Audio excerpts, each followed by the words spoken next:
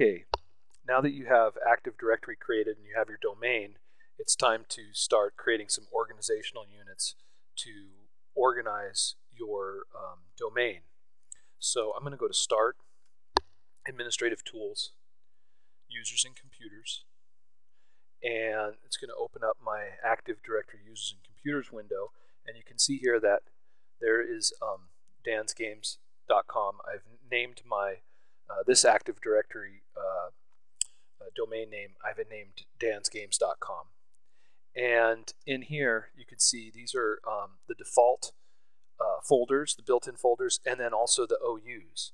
And you can see here that there's different ones. I just created one called Linux for my Linux students, and you can see it has a little symbol there that I think indicates that it's an OU. So I could make a new one by just right-clicking on dansgames.com on the domain and going New Organizational Unit, and I could make one for my server classes. So I could say Server and click OK. Right? So now I have one called, and notice I can open this here and you'll see it in there, Server, Linux, and then let's say I wanted to go inside of Linux. I could say go inside of Linux and I could say New Organizational Unit, right? And I could say Ubuntu. So for if the class is a Linux Ubuntu class, then I could do that. And I'd do another one, New Organizational Unit Fedora, right? And click that. Now I've got an Ubuntu OU inside of a Linux and a Fedora OU inside of a Linux. Now for my server class, I could click on this server class and I could right click and say New OU Server 2008. Or I could say Win 2008. Let's see if it take that number there. Win 2008 OU. And click OK. And it took it. Win 2008. So there's a sub OU within server called Windows 2008. Right?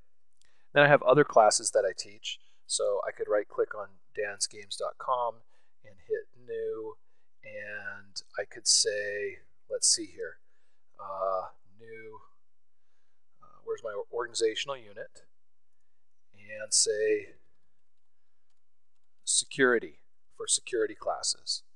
So I click OK, right? And then within that I could make another OU and so on and so forth. Okay, so I'm still organizing my Active Directory structure within dansgames.com. This is my domain controller.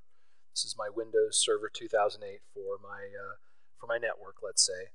And what I'm going to do is under Server, I'm going to make, so I have Server class here, and I'm going to make another one called New Organizational Unit, and I'll call it Win 7. And also notice this, the protect container from accidental deletion. This is nice, so it doesn't accidentally get deleted. And it's a new feature in Windows Server 2008. Click OK. Now I've got this Win 7. I have this Win 7 OU within the server OU underneath my dansgames.com domain controller. Okay, so now under Windows 7, what I'm going to do is I'm going to create a couple of areas under Windows 7 as well. So under Windows 7, I'll say New OU, and I will call it Users.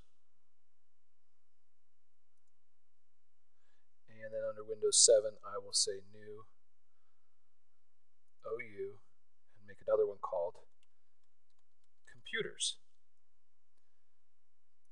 And so what I can do is under my Windows 7 class, which is underneath my server class, so it's all my server classes and Windows classes, I have a Windows 7 class, and I'll have users. I can put my users in there, and I'll put my computers in there, and then I'll be able to control specifically the types of access that these users have, and also the computers. I can control the special types of access that those computers have using group policies. and so on and so forth. And we'll add those in the next video.